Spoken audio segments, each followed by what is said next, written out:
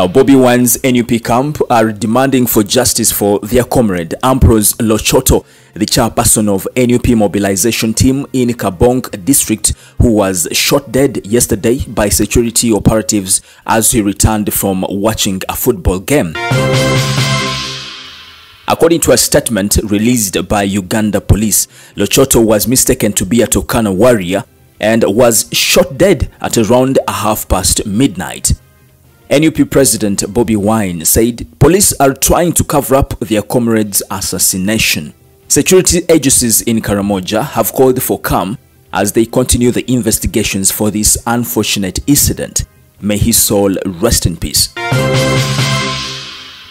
Now, the Prime Minister of Uganda, Right Honorable Robina Nabanja, has called upon the opposition and other Ugandans on social media to stop calling her a Mabati thief. Of course, we all recall Honorable Nabanja was one of the accused government officials in the Mabati scandal.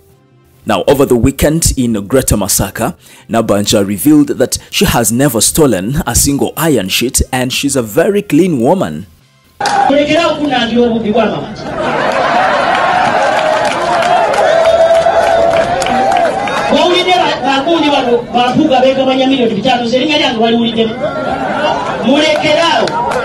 Senyo, namwe bannayuganda mwe namulekera sitwala makoma baati saagatwala bwana.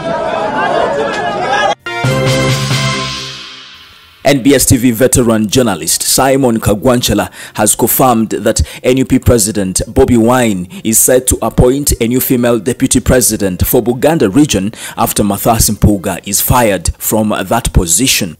Well, Simon, through his X handle, revealed that the process of firing Mathias Mpuuga starts this very week when the ultimatum for him to resign elapses.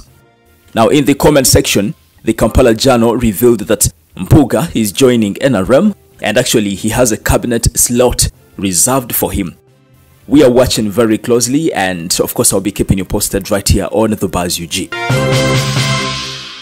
Well, my name is Melaz Milo aka Fuller, and don't forget to subscribe and tap on the bell for all the notifications, but also follow me on TikTok. Bye for now. Thank you.